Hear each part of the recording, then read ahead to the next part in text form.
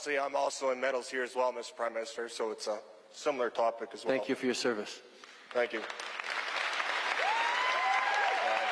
just going to step over here, if that's okay.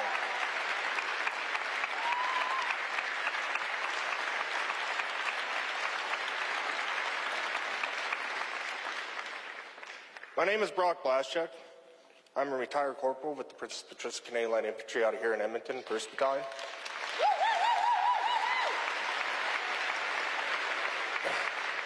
I served in the Canadian Armed Forces for 7 years. I deployed in Afghanistan back in 2009 until April 3rd, where I was obviously severely wounded by a roadside bomb or improvised explosive. As you can see, I've lost my left leg. I have 58% soft tissue loss and 88% nerve damage on my right leg. Back in August 24th, 2015, you made the promise, and I'll quote it here, "No veteran will be forced to fight their own government for the support and compensation they have earned." Yet you are still currently in a legal battle with veterans regarding equal support and compensation to their peers. As you can tell, we have two standard of veterans who fought in the same war. The ones prior to 2006 and the ones after 2006. There are two standards. One on the old Pension Act and one under this new lump sum or soon-to-be lifetime pension option. Which, by the way, Mr. Prime Minister, by what you just said here, through my own determination, I'm still at work, so technically, by what you said just a little while ago, I don't qualify for.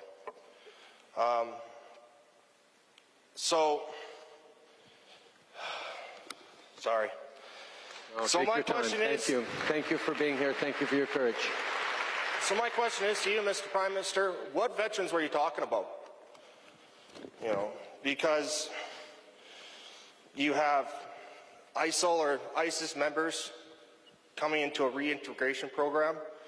You did a backdoor deal with Omar Khadr with not even stepping into the courtroom. So again, my question is, what veterans were you talking about? Was it the ones that fought for the freedoms and values that you so proudly boast about, or was it the ones who fought against? Because honestly, Mr. Prime Minister, I was prepared to be injured in the line of duty when I joined the military. Nobody forced me to join the military.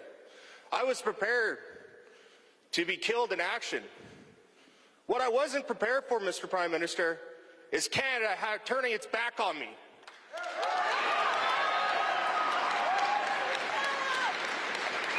So which veteran was it that you were talking about?